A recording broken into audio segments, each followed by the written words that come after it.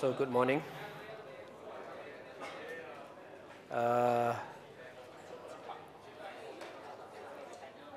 Okay, last weekend we have a problem with our e-learnings. I know that all of you cannot open it. Okay, so basically I'm extending the due date for the assignment to Thursday. Okay, before our class 12 p.m. Okay, so I think now you can open the assignment. Okay, I have only 3 questions. Okay, I hope all of you can try this. Okay, and please, everyone should upload before Thursday, so that on Thursday we can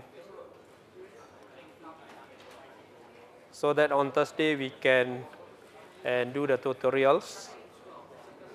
Okay, anyone submitted after the tutorial, basically I won't accept the your answer. Okay. Today we will move to chapter 5.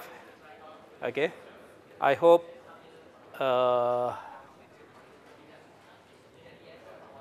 you can check the outcome for chapter 4 last time. Okay. So basically, you should be able to analyze the characteristic of the feedback control system. Okay. So that is the outcome for the last chapter 4. Okay. So basically, you should realize the 4 main advantages of the feedback control system. Okay. And how to analyze all those advantages. Okay. Of course, it got the disadvantage as well. Okay, especially in terms of stability. Okay. So that's basically what you need to do. I understand if you open the books, basically there are a lot more things that I can discuss, but because of our limitation of time, okay, I hope you read the book yourself. Okay, there are many examples there. Okay, try those examples in the books. Okay, today we will go into the chapter 5. Okay, chapter 5 basically the outcome is the outcome number 4, which will be you should be able to measure the performance and determine able to measure the performance, okay, of feedback control system. Stability basically on chapter 6. Okay. So this is chapter 5. Okay. So there are a few sections there. Okay. So we will cover most of the section there. Okay. Here also we have a section about design example and so on. Normally I won't cover. Okay, you need to read yourself. Okay, I just cover the main theory of the chapter.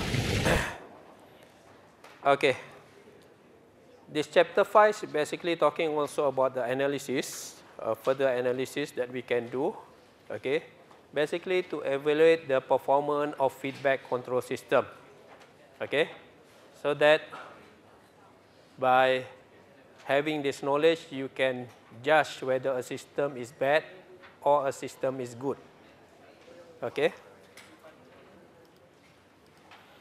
So I will explain the performance of feedback control system, which is basically covered in section 5.1, performance of feedback control system. And then section 5.2, talking about test input signal. And then maybe a little bit of the section 5.3. 5.3 is basically long. Okay, tomorrow also I will continue with section 5.3, performance of second order system. Okay. So the knowledge on control system, mathematical models, and feedback control system characteristics that you have learned in chapter 1, chapter 2, and also chapter 4, okay, will help you understanding this.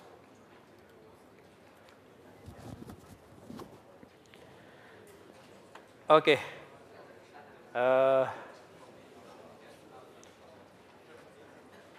For performance of feedback control system, okay, in chapter 4, we have learned also that there is the ability to adjust the transients and steady state response of feedback control system is a beneficial outcome of the control system design. Okay, because later on, okay, when we need to design the control system, okay, basically we should be able to adjust the transient response and also the steady state response, okay, so that both of this type of response will perform better, okay. And in order to do that, first we need to do the analysis before we can do the design, okay.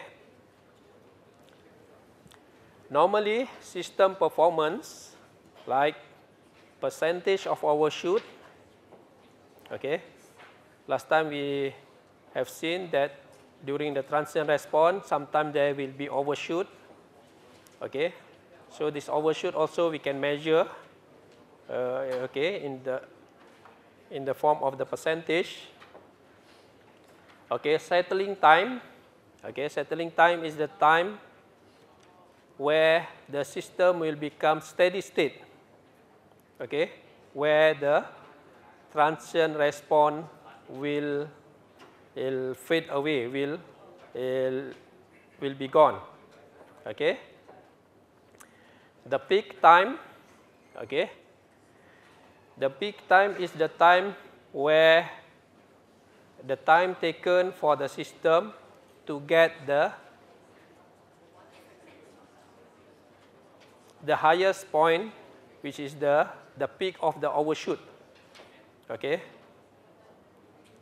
So how long the time will be taken so that the output will be maximum, okay. And then the race time basically is the time where for the first time the output will be equal to the final value, okay. And then the last one is steady state error. I think in chapter 4 we already talked about steady state error, so you know about that. And normally this performance measure will be given as design specification, okay. Later on I will explain further what is the percent of overshoot, what is the settling time, what is the peak time, what is the race time, okay. But basically all these performance measure normally will be given as design specification. It means that if you are given a job to design a control system, okay, so normally you will be given a specification, okay, and the specification normally will be written in the form of any one of these, any of these performance measure, okay, either percentage of overshoot, settling time, peak time, race time, and also steady state error, okay. And based on that specification, you need to make your system so that later on it will works which producing this performance measure, okay. So in design actually the work will be reversed, okay.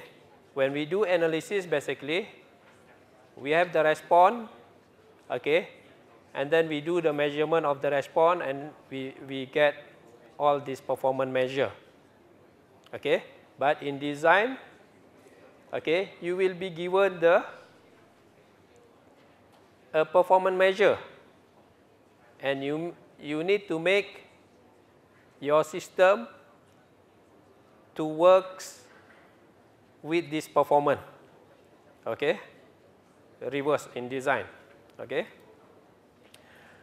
So the control system design must fulfill the specification, okay.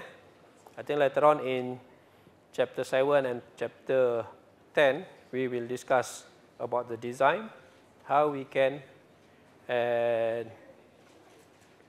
make the system to fulfill the specification that is required in the design. The only thing when we talking about the system performance, okay, system performance are always contradicting, okay, to each other, and the design need trade-off, okay. I think last time in chapter 1 and also maybe in other chapter we have seen that some parameter, when we increase, the other parameter will be affected as well, okay, and that's always happen, okay. So same also when we do the measurement, okay, let's say we have a certain parameter that we vary, okay.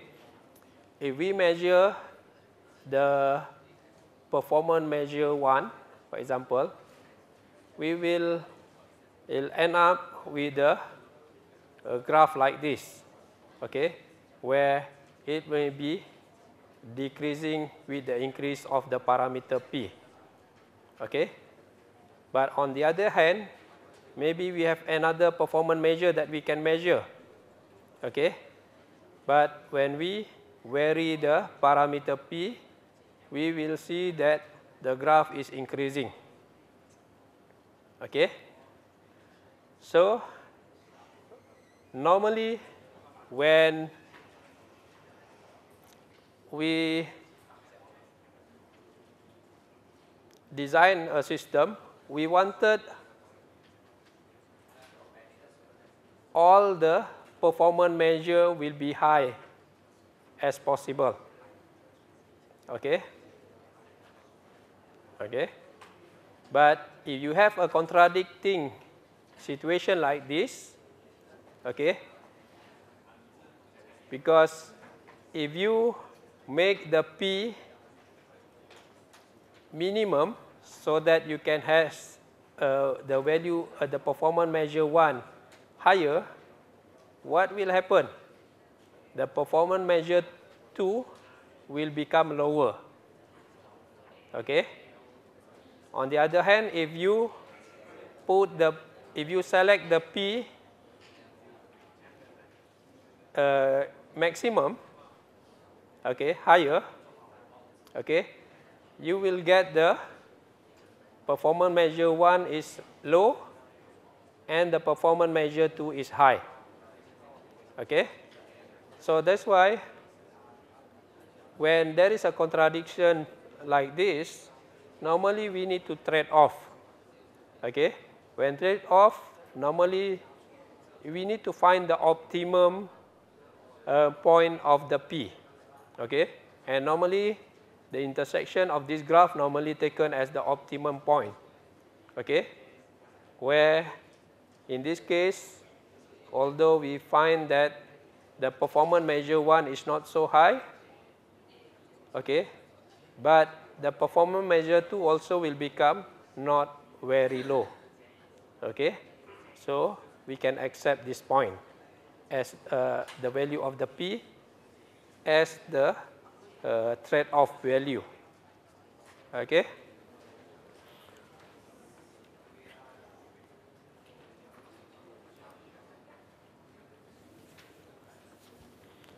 Okay, next, before we proceed with talking about the performance measure. Okay, we need to talk about the test input signal, standard test input signal. There are few standard input test signal that we should test our system with this input, okay, to see the performance. Okay, one type of the input signal, okay, this test input signal is basically the input RS, okay, or in the time domain it is RT. Okay, one type of the test input signal is called a step function. Okay, a step function is a function where before the time t equal to 0, okay, the value of the R is basically equal to 0. The only thing after the R is equal to, the T is equal to 0, it will be equivalent to A, a constant A. Okay, so that's why we call it as a step, because before this is 0 and then it is step up to A. Okay, and in the time domain, step input is written as RT is equal to A multiplied by UT.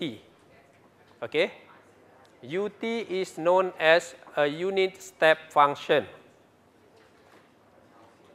When we talk about a unit step function, basically the A is equal to 1. Okay,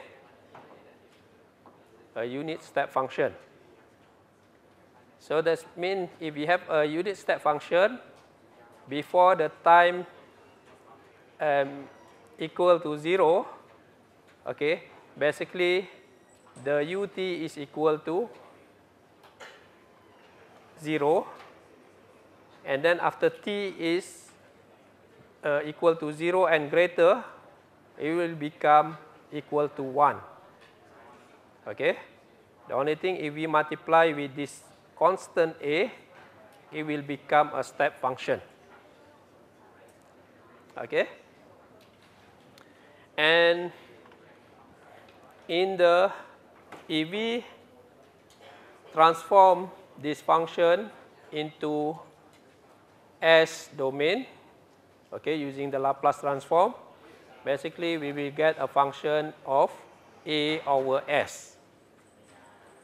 Okay, so that is a step function. Okay, this function normally we use if we want to set the input command, okay, to certain level, to certain value. Okay, for example, like the temperature in this room. Okay, if we setting, for example, to certain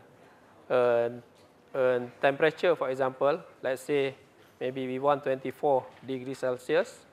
Okay, so once we slide the, maybe the potentiometer or whatever, the slider that we got in the control panel there, okay, when we set from the previous value to a certain level of value, basically that is a step input. Okay, because we're stepping up the value, the level, from one level to another level. Okay, and then another type of input is called as a ramp function.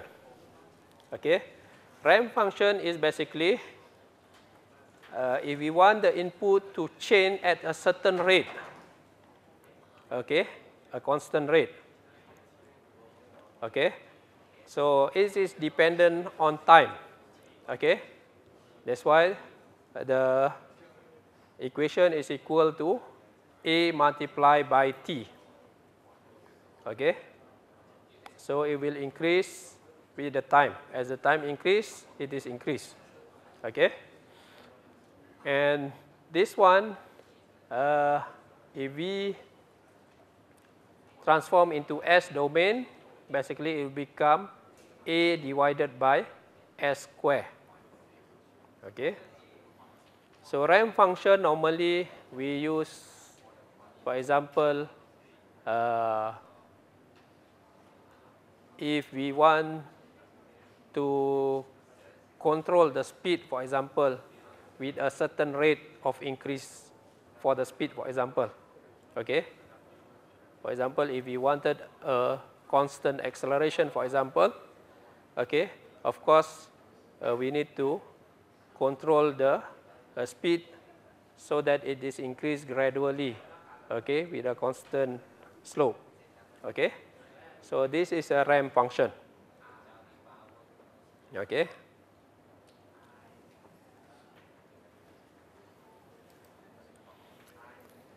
Okay, another function, okay, is called as parabolic function. Okay, parabolic function is basically we have the equation RT is equal to A multiplied by T square. Okay, so if we have this equation, basically we have a parabolic curve here. Okay, where it is depending on time, but the increase is not constant.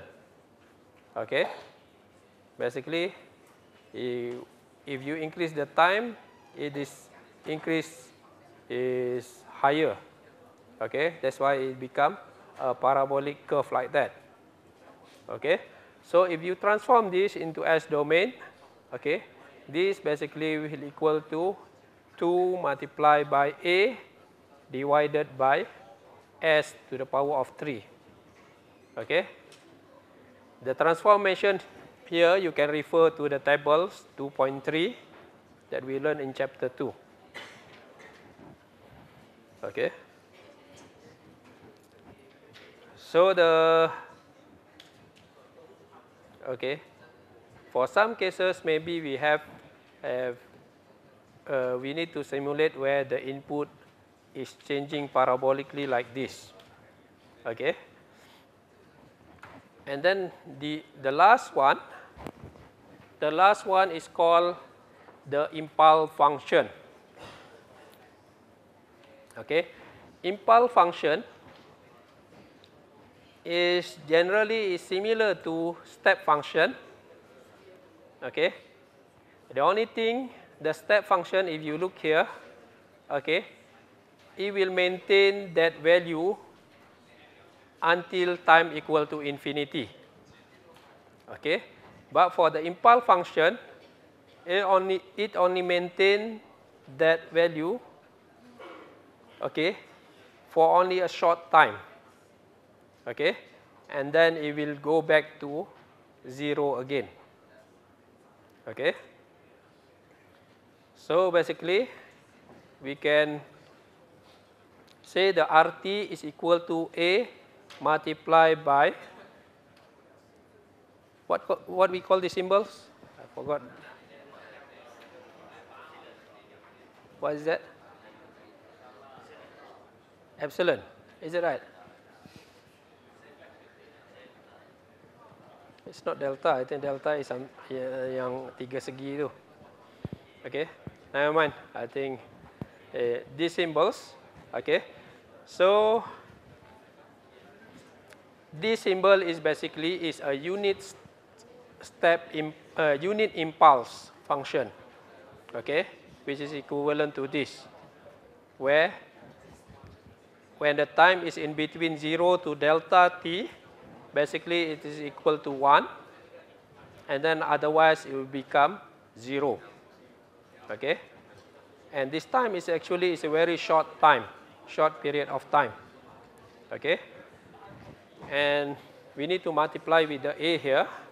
Okay, so A is a constant, it becomes an impulse function. So the transformation basically is equal to Rs is equal to A. Okay, so this is impulse. And impulse normally I think quite a number being used for disturbance, okay? Because if we want to simulate the disturbance as an input, okay, to the TD, okay, sometimes it is come in the form of the impulse where the disturbance come for a few minutes and then it gone again, okay. So that is impulse. And although if you see that all this input is vary, but we can generalize them, okay. Basically, all of them is based on this function. Okay, RT is equal to A multiplied by T to the power of N. Okay.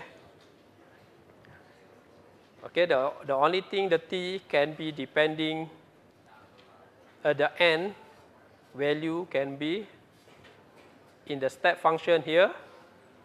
Okay, the T is basically 0, the N is equal to 0. Okay, here the N is equal to 1. Here the N is equal to 2. Okay, and this one, I think if you refer to the table 2.3, okay, when you transform it into S domain, basically it's following this equation. Okay, A factorial of N divided by S to the power N plus 1. So if you do for this one, I think you get the same answer. Okay. So any question on the test input signal? Doctor, for the pulse function, do you have the pulse for the response?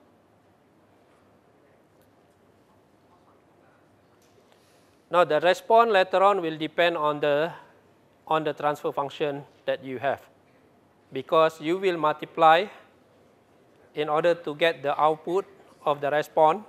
You need to multiply the input with the transfer function, right?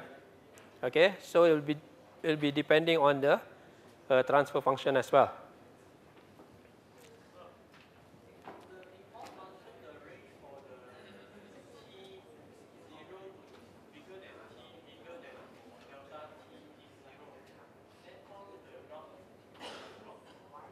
Pardon? Why?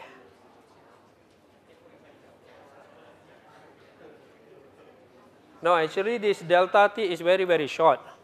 Okay, the time is very, very short. I think normally less than second actually. Okay, it is very, very short.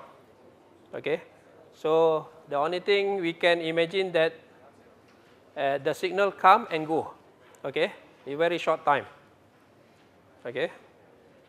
Later on, I think in the we show the response, the difference if we apply the step function and if we apply the impulse function. Okay, where there is the difference. I think in chapter 2 also, I think we did that, if you remember. Okay, where between implementing the impulse and also the step function. But I think later on we will cover that as well.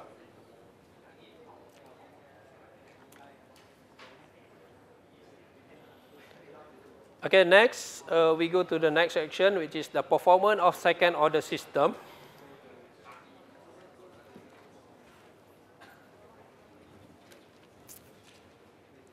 Okay, in chapter 2 we have looked at the second order system. We also looked the response of the first order system. The only thing, if you review back, the response of the first order system, how it look like?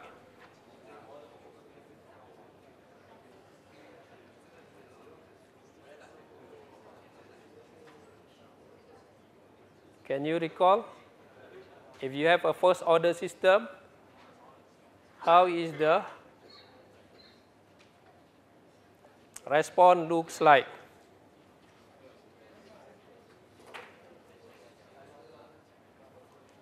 When we have a system with a first order system, basically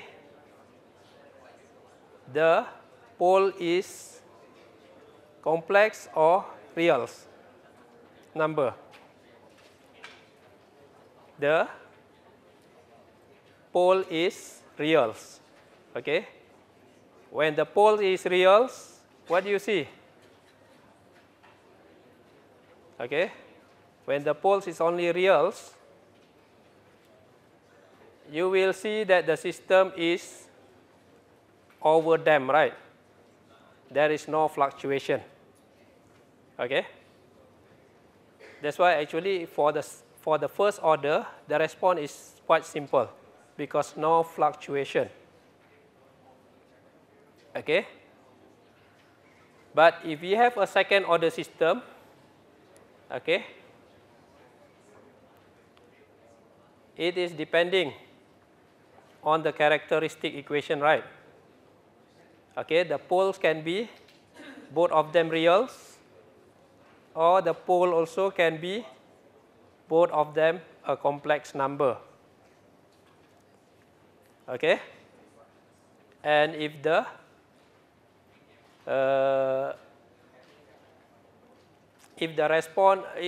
poles are complex number, okay, basically you have an underdamped system where there is fluctuation, okay, in the response during the transient period. Okay. So that's why we need to analyze more on the second order system. Okay, because it is more complex than the first order system. Okay, let's look if we have a second order system. Okay, we have an equation like this. Okay, let's write the transfer function for the process Gs as in the form of the frequency as omega n the power of 2 divided by s multiplied by s plus 2 zeta omega n. Okay, so if you have this block diagram, okay, you need to find your response. Okay, your response basically is the transfer function of this block diagram multiplied by the Rs. Okay, the input. Okay. Of course, this one we can simplify into this loop, we can simplify into a block where it will be equal to G as a function of S divided by 1 because this is minus, so plus G as a function of S multiply H as the function of S. Okay. So in this block diagram, what is the value of the H?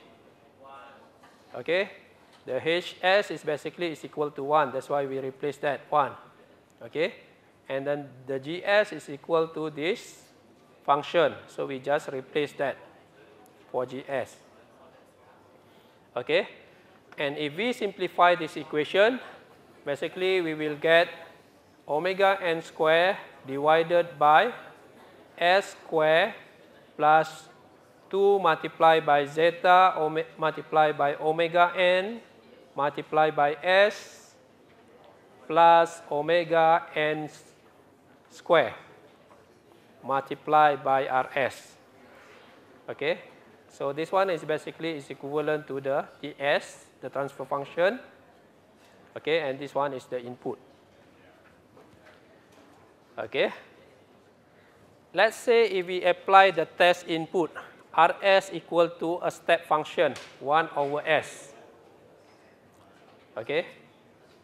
In fact, this is not a step function. This is a unit step function because A is equal to 1.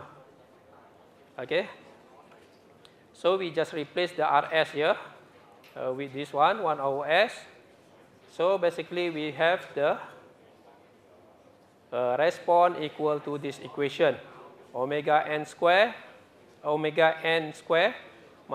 divided by S multiplied by S square plus 2 zeta omega n S plus omega n square. Okay. And if you want to use the partial fraction expansion to proceed to get the inverse Laplace transform, also you can do. Otherwise, you can refer to page 81, table 2.3, the Laplace transform tables. You will find in the row 14 that if we have the equation like this, okay, if we have the equation like this, it will be transformed into T domain to become like this. Okay, this is from the table. Okay, so basically if we have Ys is equal to this one, so if we follow this table, basically the transformation will become like this in the time domain. Yt is equal to 1 minus 1 divided by square root of minus 1 minus zeta square, okay, and then we multiply with the exponential of minus zeta omega n t multiplied by sine omega n times square root of 1 minus zeta square multiplied by t plus cos r cos zeta. Okay, or this one is basically is equal to theta. Okay, so this is the response equation for second order system. Okay, and if you analyze this equation, okay, there are few terms here. This is a constant term. Okay, and then this is a constant as well, because 1 divided by square root of this one is basically is a constant. And then this is the exponential term. Okay, and then this is the third, this one is the sine term. Okay, and again, if you look at this equation, basically you will notice that this part of the equation is the transient response. Okay, and this part of the equation is which type of response? This is the steady state response, right? Because at the end, the final value of the Yt when t is approaching infinity will become 1. Okay? And also in this equation, if you look at the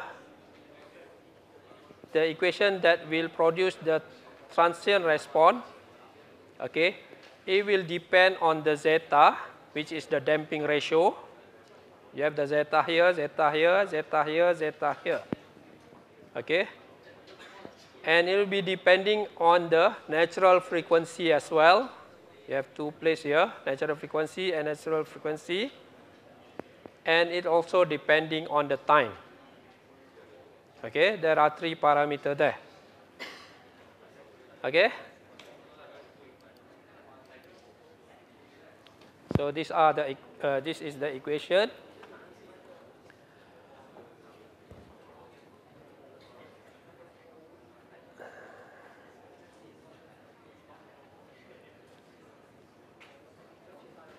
So if you visualize this equation, basically from this mathematical equation,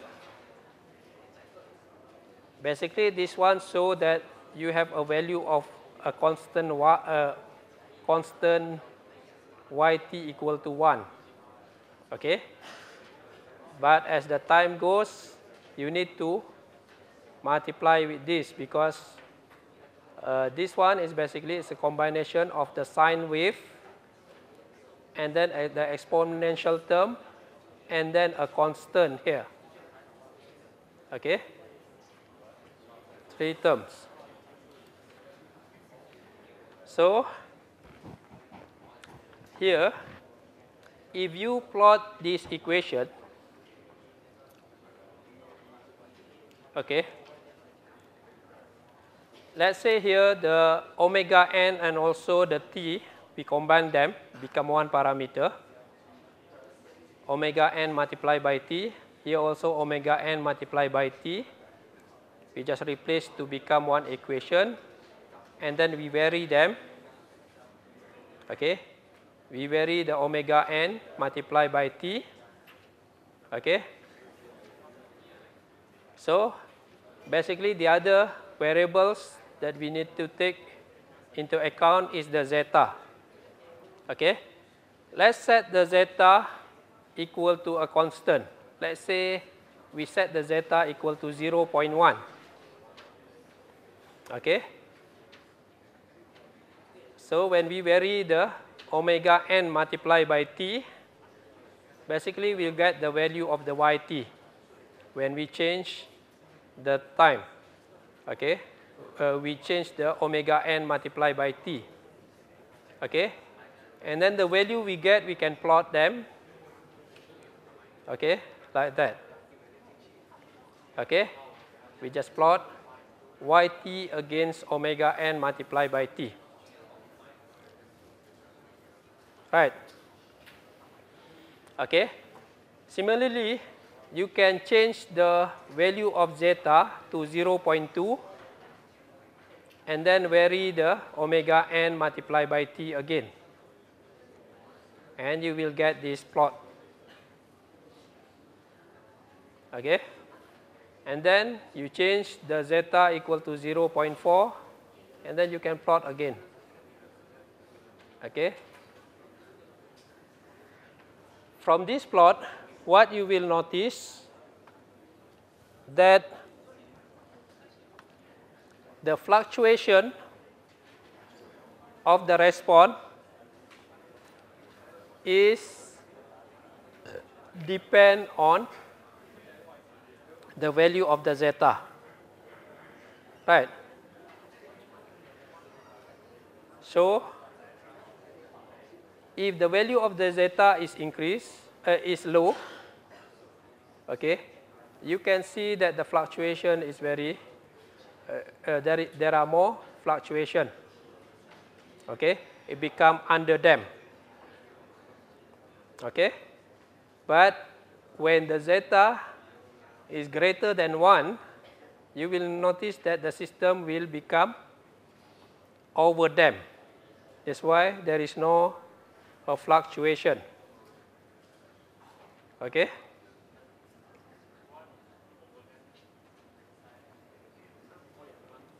And if it is equal to 1, okay, it is called the system will face the condition of critically damped. Okay. So critically damped is just almost to have it doesn't have overshoot actually. But if we increase little bit, we decrease little bit the value, basically it will start overshooting. Like when we have a 0.7 here, it become start fluctuating. Okay. So that is the response of the second order system. Or maybe this graph also we can plot in 3D. This is when we vary the damping ratio. You can see here, with a higher damping ratio, the system will become over damped. Okay, there is no fluctuation. with the low damping ratio, basically the fluctuation will be higher. Okay, it is under damped. Okay.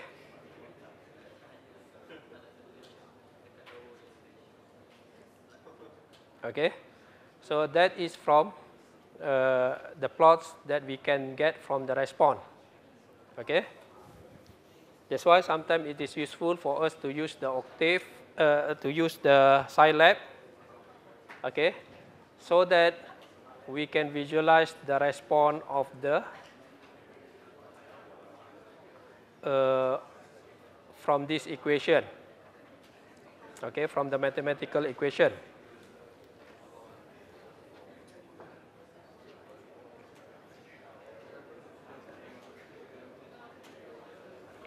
Any question up to now?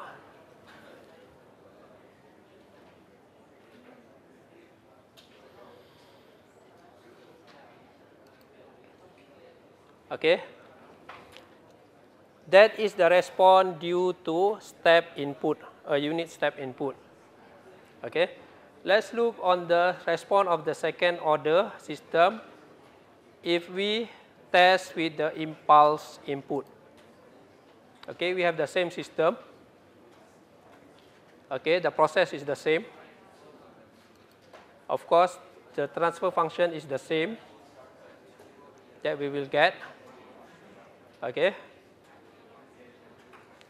And then from there, the only thing, since we are applying the impulse, okay, the input Rs is equal to 1 unit impulse. Okay, if we replace this one with 1, and then we have this equation. Okay.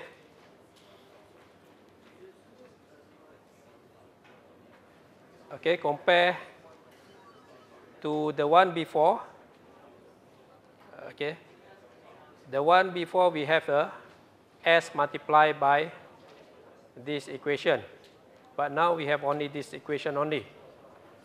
Okay, so if we look at the table of Laplace transform, okay, if we do the inverse Laplace transform, this one will become Ft is equal to omega n divided by square root of 1 minus zeta square multiplied by exponential of minus zeta omega nt multiplied by sines of omega n and square root of 1 minus zeta square t.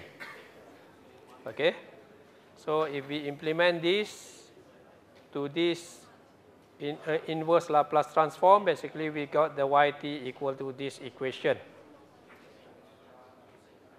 Okay.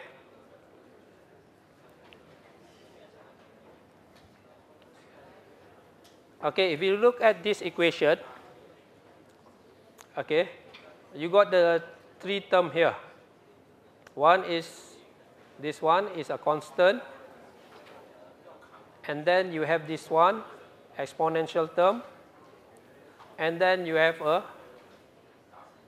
sine term here. Okay. The only thing, if you compare this equation with the previous equation of when you applying the step function, what are the difference?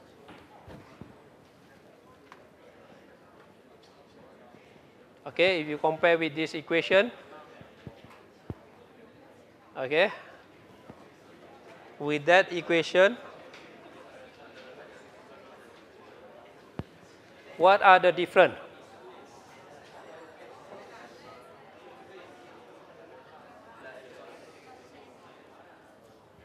Okay, one of the thing here, basically there is no plus r cos zeta, right? That is missing. Another one, what is that?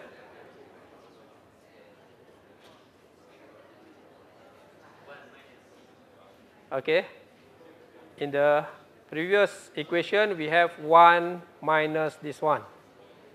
Okay, so that's basically the difference. Okay.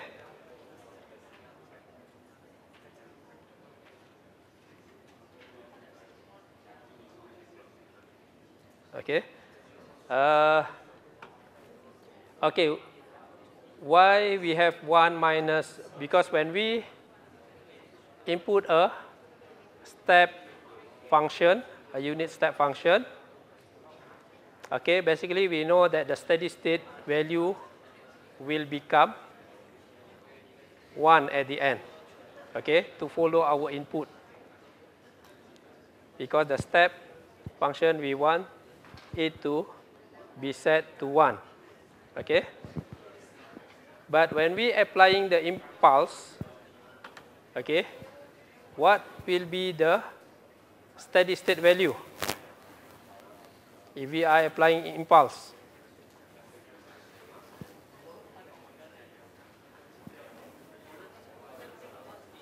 The steady state value will be 0, okay. That's why here the 1 is gone, okay, because it's basically 0. The steady state value is 0, and this only become the transient response only, okay. And if you look here, minus plus r cos of zeta in the previous equation, that one is basically equivalent to the angle of theta, okay. So that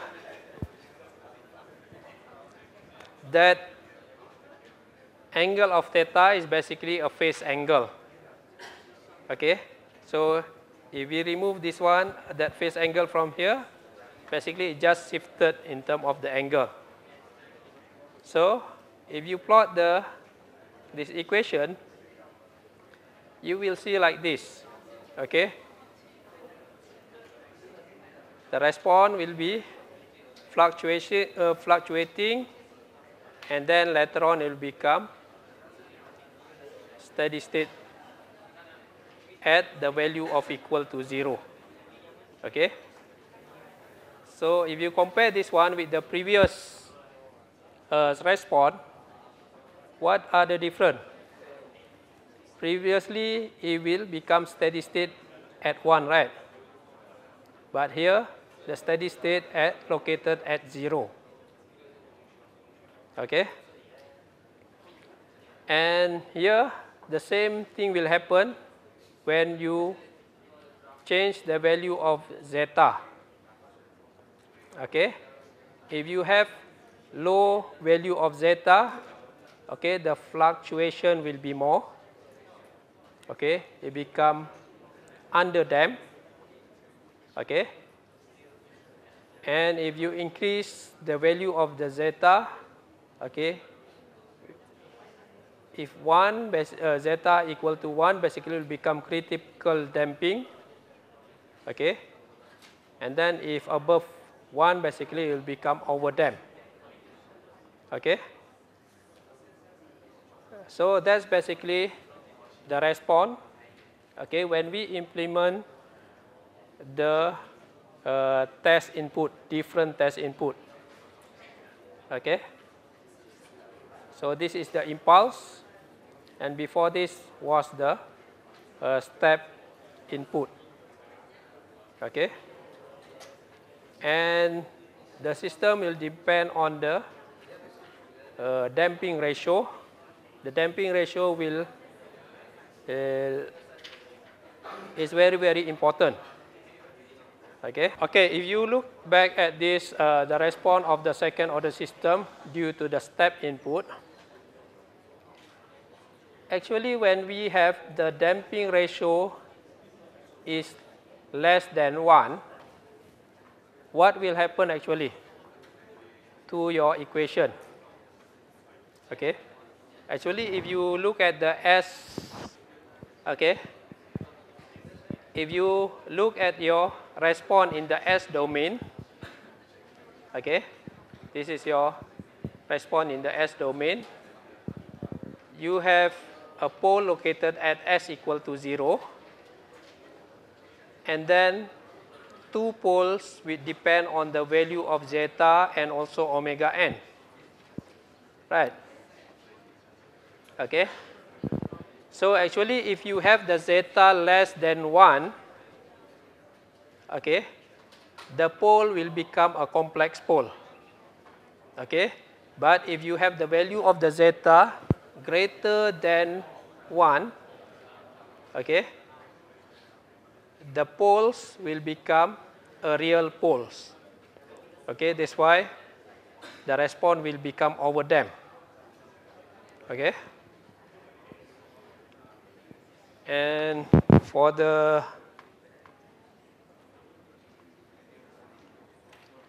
this one also the same. Okay. Of course, the difference here, there is no pole located at origin at 0. Okay. The only thing you have only poles which depend on this characteristic equation. Okay, depending on the value of zeta and omega n. Okay. So similarly also, if you have the zeta less than 1, okay, the pole will become a complex pole. Okay, that's why you have a fluctuation. But if zeta is greater than 1, the poles will become real poles, okay, which you will have no fluctuation. Okay.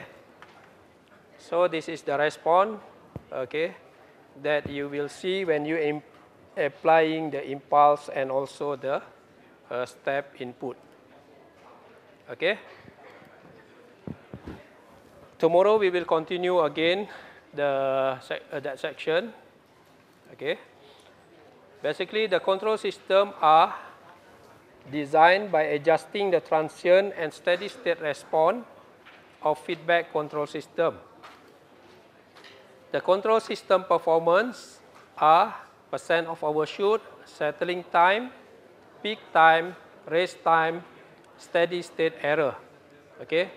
Tomorrow I will discuss more about this performance measure. Okay, the control system design must fulfill the specification based on the performance, which may need trade-off. Okay. There are standard test input signals that are used to test the performance of control system. Okay. Basically, the step inputs, the impulse input, or the ramp input, or the parabolic input. A plot of system response can be drawn by obtaining the equation of the output of a system as a function of time.